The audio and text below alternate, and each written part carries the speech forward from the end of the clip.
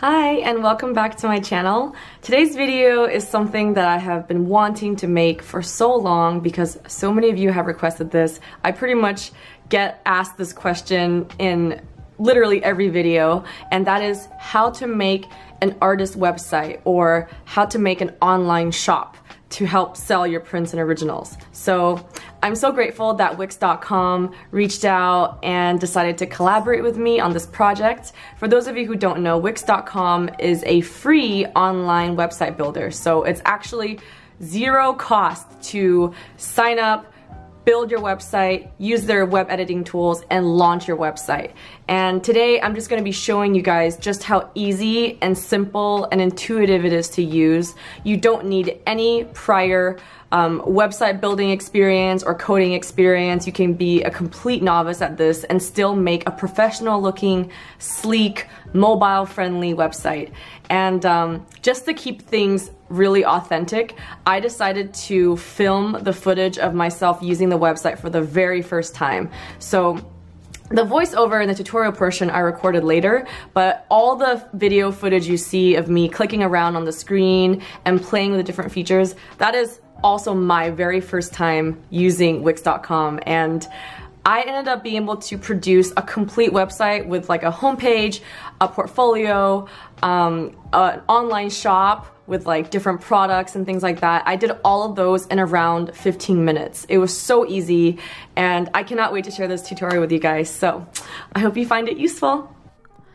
Okay, let's get started. First things first, I'm just going to press the Start Now button. The entire flow is pretty intuitive. I'm going to sign up for a new account, enter my email address, and set up all that information here. And it's going to ask you a series of initial questions to help you get started with your website. So I'm going to pick online store because I think that's a really important part of a website for an artist. And there's two options. You can either use the Wix ADI, which is a little bit more simple, or the Wix editor, which I think is a little bit more advanced. So for today's tutorial, we're just going to use the Wix ADI. And much like before, you're just going to fill in some initial information. It's going to ask me what kind of online store I want to create. I couldn't find anything for art, so I just put artist, which luckily came up with the results. And then we wait, and it says, does your website need any of the following features? And I feel like just get subscribers. We can edit this information later, but for now, I think that's a good option to have. And now it's asking what the name of our website or business is. I'm just gonna put in Happy D Artist site. Actually, Happy D Artist portfolio and store. And again, you can change any of this information later, so it doesn't really matter what you put here. And if you don't have an address, that's totally fine. You don't need a physical address. If you have a PO box maybe to put it there. And again, just filling out some preliminary information. A great thing about Wix is you can add a social media network, and you'll see what it can do later, but it basically ties in and integrates all of your social media networks that you fill in here very elegantly into the design of your website. So after I added all the links I want, I'm just gonna click next, and we now begin the wizard that kind of helps us get started with our page. I'm just going to quickly select a template style just to see what it'll look like. Press create my homepage, and we get taken to this screen, and there's actually going to be a built-in tutorial that Wix first shows you. The animations you see right here, I'm not actually moving my cursor. It's an animation that's playing on the website, and super useful because you kind of just get a brief 30-second quick look at all the menus, which buttons to press, which features are hidden under which link. It's a really great way to kind of jumpstart a brand new website editing tool, which I know can be quite daunting. And after the little tutorial wizard is done playing, here is the first version of our homepage. All the content you see here is kind of the default template content, so now we begin the fun part, which is customizing the content and filling up all the information with our own information. Again, the really great thing about Wix, I think, is especially if you're very new to website building, they really do a great job of guiding you through the entire process, so you don't have to be super tech literate or, you know, super experienced in this area. We've already gone through, I feel like, so many mini little wizards and tutorials, and there's still one more to go. It just kind of shows you the basic functionalities or the things that you should be paying attention to. It's almost like an FAQ version of what typically people want to do with their website. So changing templates, which is what I'm doing now, also changing colors, changing fonts, things like that. I'm gonna just kind of speed through this part because I just ended up picking a new template, and I actually exited this wizard a little early because I have had experience building websites. So I'm gonna go ahead and show you guys kind of the more important parts of what pages to add, what information for artists, portfolios, your shop is important to include for an artist specific page. So I'm just gonna fast forward this part real quick. Alright, so now I'm just gonna get started replacing all the filler content with my own images. I clicked on that weird multicolored banner, and this window popped up where I have the ability to drag and drop images from my computer. So I'm just gonna go ahead and upload my latest little painting.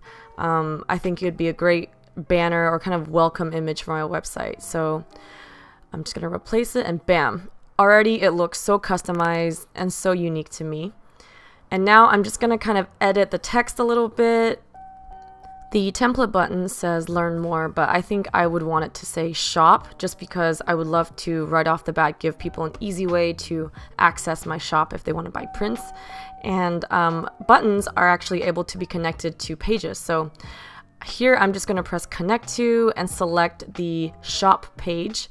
And that way when the user clicks on this button now, they will be directed to my shop page. Okay, next up, I'm just going to quickly edit this artist bio section. For your artist bio, I would recommend just writing a really succinct and informative paragraph about yourself. Don't make it too long-winded, but include a few things like where you're from, what your artistic style is, and perhaps a little tidbit about your past show or sales experiences. If you're just starting out and don't have that yet, feel free to limit your information to just talking about your style. That's totally fine. And now I'm going to be replacing this default video here. I'd rather have an image than a video here. So I'm just going to press replace and go into the wizard, and I'm dragging and dropping another artwork of mine. This time it's a recent illustration, so I think it will look good underneath the painting above. Yep, that looks pretty cool. And the girl kind of looks like me, so it fits perfectly for the artist bio section. In the default template here, they have this cute little quote on the front page. I don't really find it useful, as cute as it is. I think I'm just going to delete this entire section, and you just kind of press the 3 dots on the side here and press the trash can, and it'll help you remove sections you don't want. This contact me section I think is really useful for any artist website to have. You want a way for your fans and your collectors and your potential collectors to be able to reach you. I'm just going to drag and drop it to the bottom of the web page. I think it's more suited to be at the very end instead of kind of in the middle here. And I noticed that on this template, they allow you to preview 3 little products on the front page of your website. And I think that's a really good idea. It's a really great way of letting people know right away that you do have products available for sale and that it's not just a portfolio site. So I'm going to edit the products now, just add a few things. It's pretty easy. So the products wizard it's like a separate pop-up, but it is definitely still integrated into the website. Here I'm just gonna press new product. You can pick digital or physical. Obviously mine would be a physical product, which would be like a print. I'm going to select this recent print of mine. And there are many different customization options on the products page. You can add a description where you talk about what your print is made on, the inks you use, the paper you use. You can even add like dimensions or different product types. So if you have 2 different sizes, or perhaps you have like a regular version or an embellished version of the same print, and you want to list them under the same product and just give users the choice to select which one they want, you can do that all on this page. It's super intuitive. As you can tell here, I didn't really mess up that many times, and I was able to easily find out the features that I wanted. So I really did appreciate the UI design of the products page, because products pages have a tendency to be very confusing, a lot of columns, a lot of empty tables, and I think this flow worked really well for me. So after I was done editing my product, I was trying to explore the other functionalities of the product manager page. So I saw that there was a business setup section, and here we could have business info. There was a way to choose and view what types of payments that you accept from your customers. And I think I was mostly curious also about the different shipping options, because you're going to have domestic orders, international orders, and you really do have to find a great way to accommodate everyone and also calculate the proper shipping price for everyone. Obviously, international prints will incur a higher shipping fee than domestic ones, and I always like to keep my shipping prices fair. So here I was really happy to discover that there was definitely a very easy way to customize shipping for different countries and different options. So you can either have a standard flat rate, or you can even choose what the shipping will be depending on the weight of your product. So if you ship, like, let's say you don't make prints, but you make jewelry or even furniture, here is just a great way to allow your customers to see how much shipping will be upfront and to kind of automate the entire process. So after finishing my first product and shipping info, I am just taking a look now at the preview of my homepage, and I think I'm gonna make 2 more sample products just to fill up this area, because it looks really strange with my one actual print with the full artwork on the thumbnail, and then also 2 weird icons on the side. So I'm just gonna quickly go back and make 2 more products. And I think a great way, and maybe this is a hack, maybe it's not, but you can actually just select the product that you currently have and duplicate it. So that way, for example, if I have a shop full of 20 prints, I just have to make 1 main print product, duplicate it, and kind of just change out the title and the photo for each different product. That way I don't have to fill out all the information from scratch every single time. Okay, I think now that I've added 3 different products, this little section of the homepage looks way better. It actually looks quite pretty. I really like it. And I think right now I'm just gonna play with kind of the different designs of this product preview. As much as I love the current one, you know, it doesn't hurt to explore to see if perhaps there is a better way to design this section. Okay, so moving on to the next section, once I'm done fiddling around with this product section, I think I'm going to try adding a new page. So right now I'm kind of just working with the default pages that they give me, which is just home and shop. So I just go up here, press add, and press projects. And I'm just going to randomly select one of the options right now, just to kind of play around with it. I always give myself the option to update it later. So for now, I'll just select this template here, and using the using the exact same method that I used before to update all the images, I'm just going to click on the image, and it's going to bring me to a wizard where I can select from images that I've uploaded myself. So I'm just going to go ahead and do that and replace the images and titles for 3 sample works. Afterwards, I'm going to fiddle around with the different ways that I can present my works.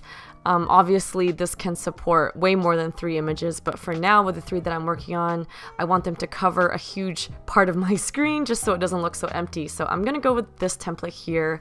I think it's very sleek and modern and definitely gives me the coverage and length that I'm looking for. I'm also using this section on the left here to give this page a little title.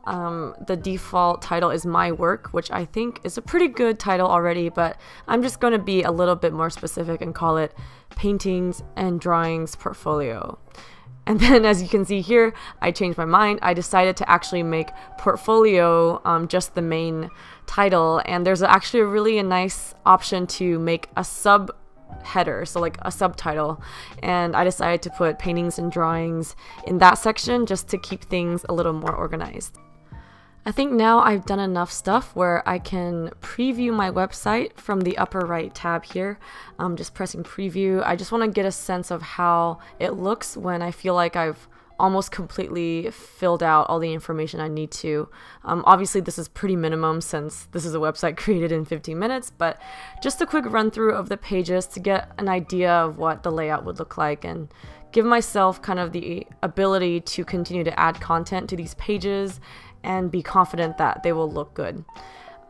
Here, when I did my preview, especially on the mobile preview, as you can see, there's just a lot of stuff on the header, like my email, my fake phone number, and I kind of really didn't like that. I wanted to jump into the beautiful header and content of the website before, you know, all this weird kind of informational text. So I decided to go back and actually remove these two elements from the header. It's quite simple. All you have to do is click on the elements themselves, for example, this phone number, and then you just uncheck it. So as you can see on my left side, you just uncheck all the elements that you don't want to be displayed. You can always add them back later. But now I think it is just way cleaner and way more, I guess, easy on the eyes and easy to digest. So I also decided then to keep cleaning, and I deleted the Happy D Artist portfolio and store from the main header of the homepage. I just kept it simple and put my name, Happy D Artist, because it's pretty evident from my header and also my links up at the top that it's going to be a portfolio and a store.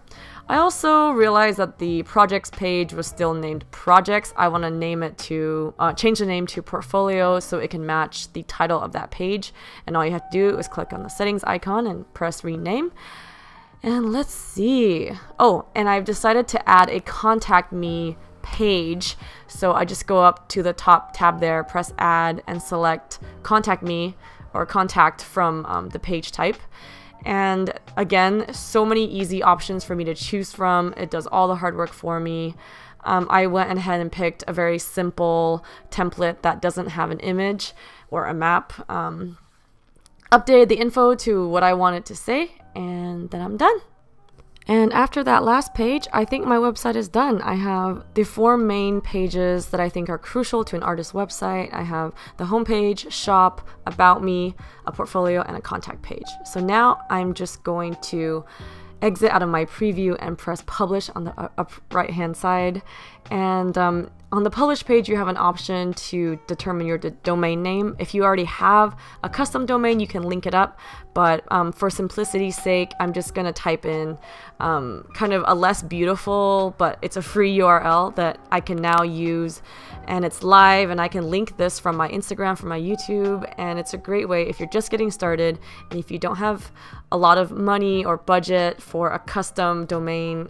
It's a quick and easy way for those of you out there to get started and make your first website. So yeah, I hope you guys enjoyed this tutorial and found it useful. Thank you so much again to Wix for allowing me to share this with everyone and for making such a great product. So I wish you guys the best of luck in creating your websites.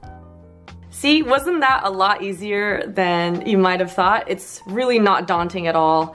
Once again, Wix.com is completely free for you to sign up, so feel free to give it a try. There's no pressure, and I look forward to seeing all of your beautiful, sleek websites. And I wish you guys the best of luck, happy website building, and I hope to catch you in the next video. Bye!